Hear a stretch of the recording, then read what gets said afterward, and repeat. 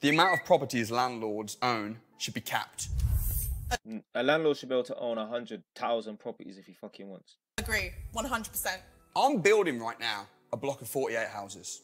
Should I be allowed to do that? You should be allowed to build them. And then but what? You shouldn't be allowed to profit from them. Why?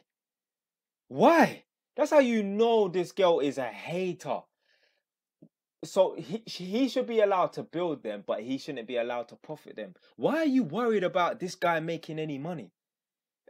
I know for a fact this girl, because not everyone that rents is poor, but I know this girl is poor. I know she looks at people who are MPs earning 200 grand a year and think, well, why do they need to earn 200 grand a year and that?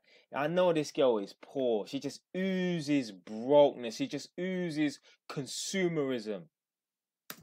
How many properties do you have? Hundreds. Hundreds? Yes. Right. So you are probably making a significant income from all of those properties. If I wasn't making money from building properties, I wouldn't do it. And if no one does it, guess what?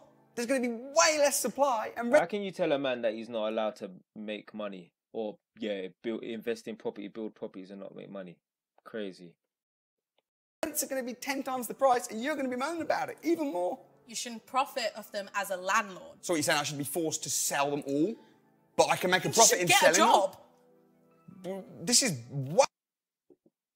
You know, if I didn't like pain, I would have hit my head a lot harder than this, you know. Let's peel that back, blood. I can't. This girl is fucking crazy. This is what I'm saying, yeah. When you get to a certain level, you have to avoid certain people, yeah. I cannot. God forbid, yeah. Like I knew someone like that I have to interact with every day. Fucking hell, I don't want to be around anybody. Like I hate people who are simple like this. And I've been to people's houses. Like, I know, man, and you get me. I know people who have got their significant other and that, and they're a simple-minded person. I remember I was at someone's house and I was saying like, there's one youth hostel. Like, I can't remember. I was talking about, youth hostels are ratchet and that. And then this person come and say, well, I know there's a youth hostel around the corner and it's quite nice inside. It's like, but shut the fuck up, man. Shut up, like you're talking about one nice youth hostel in a nice posh area. I'm talking about youth hostels on the ends, blood. You know, these simple-minded people. You can't have certain conversations around certain people, man.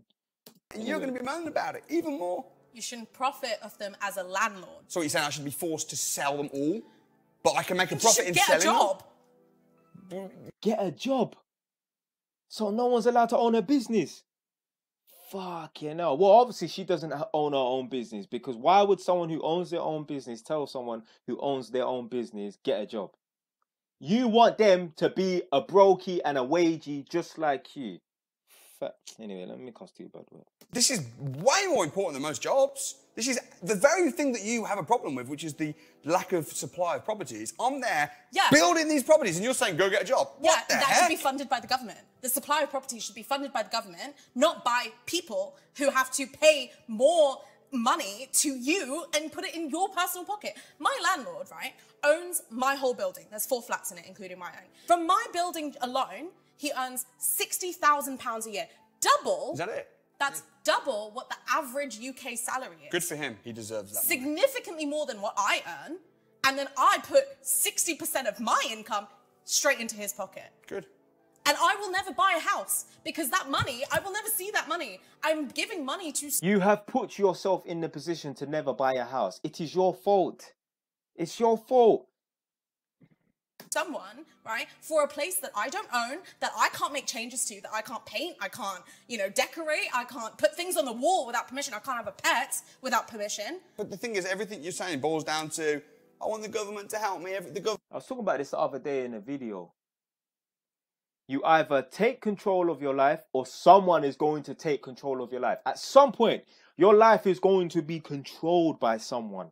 It's either going to be you or the government or someone else. Make sure it's you. I control my life. Yeah? If you don't take control of your life, someone is going to seize that opportunity and take control of your life. And she's moaning about, oh, she can't have a pet in her house or her flat or whatever. It's because she's allowed someone to take control of her life. I can do what I want in this house. No one can tell me nothing. Because I've taken control of my life.